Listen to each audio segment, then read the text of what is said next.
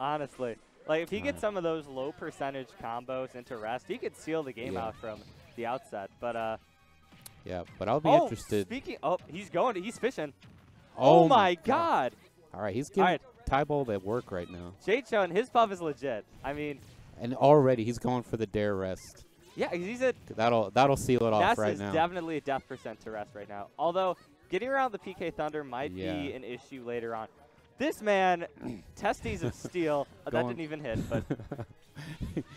He's going Oh, my God. He's like, where are you going? Yeah. After such a strong start, too. Yeah, but Tybol was able to avoid the wall of aerials and get back. So I feel like something Puff, she's been good at it before the buff, but just edge guarding. Oh, yeah. She's so floaty. She has so many jumps, so many aerials that stay out for so much time. She will go all the way out there if she needs to. That's because, like last week I was playing friendlies like Hero versus Jate's Puff.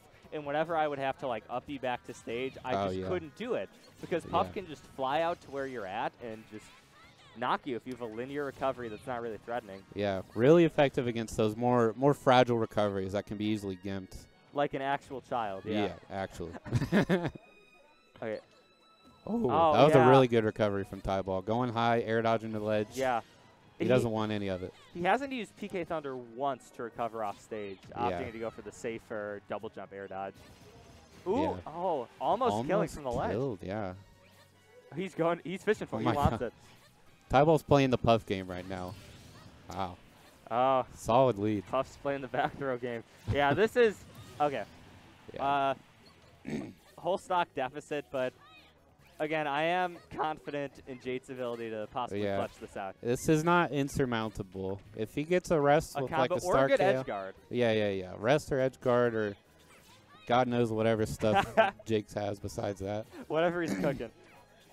Ooh, that's good. DI. Yeah. I think you're supposed to hold DI up and away on PK Fire. I think so too, and I think Jakes could have a especially easy time doing that, just being so light and floaty.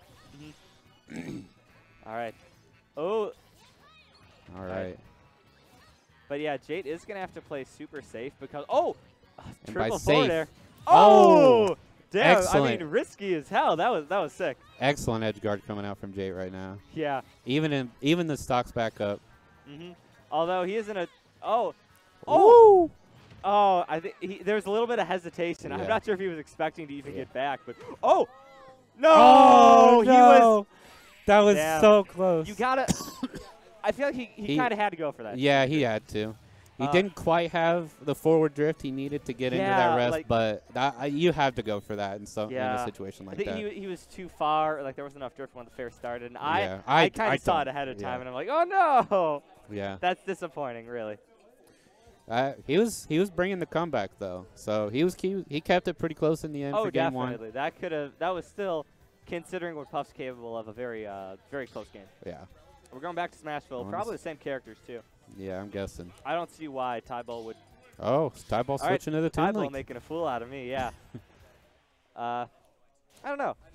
I could see the merit in this. I feel like Ness would do better, but what? A wall of projectiles. You know, Puff's going to be jumping in, which could easily be countered with a ring upwards or a bomb. Or within the first 3 seconds, we see 3 out of Toon Link's 4 specials. Yeah. Okay. And now it's this time Tybol is showing a commanding lead right from the outset.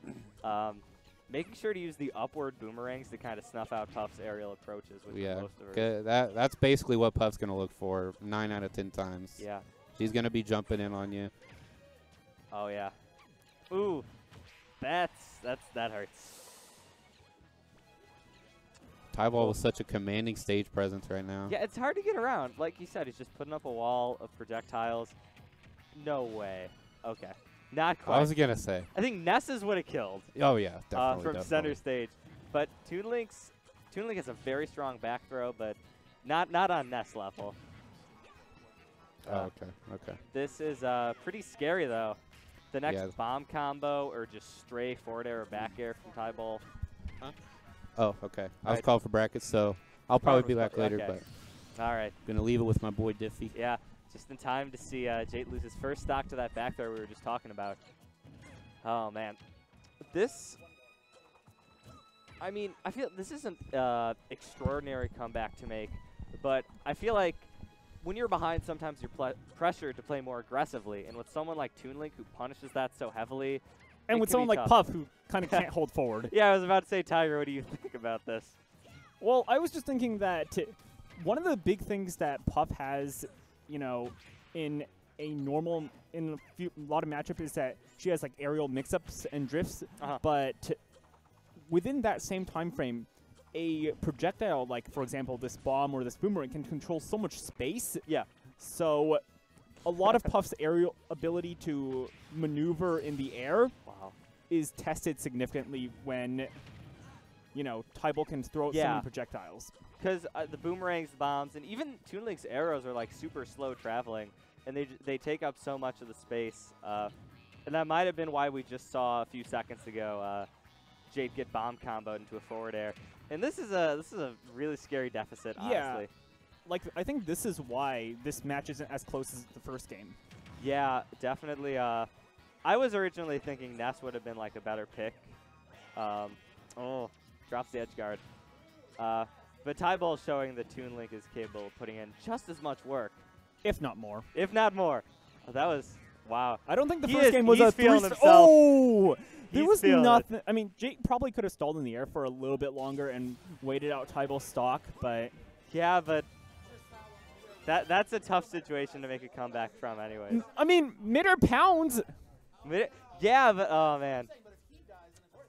Yeah, Tybol was feeling himself at the end, going for the spin attack to kill. That's the mad style option.